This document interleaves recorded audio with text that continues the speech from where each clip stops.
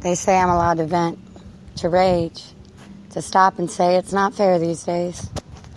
I feel like a martyr, a preacher that doesn't live to the words he preaches on every corner when he ignites his flame.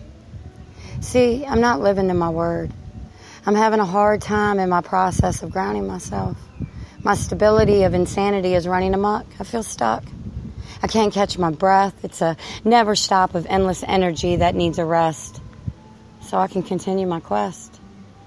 A quest of absolute revolutions in how I perceive the world. My world of those long, drawn-out sermons that only seem to make sense to me. I keep looking at the big hand on the clock that won't seem to slow the fuck down. I have much more to see, to be, in this life given to me. I gotta reach that dream that seems to have faded.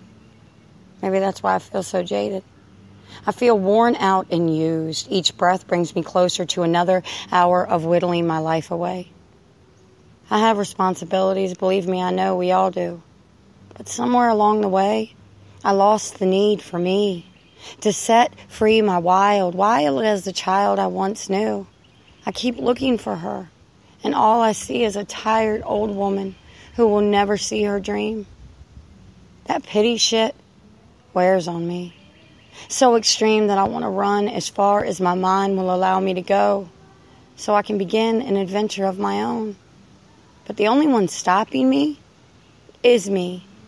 A fucking reality check is definitely what I need.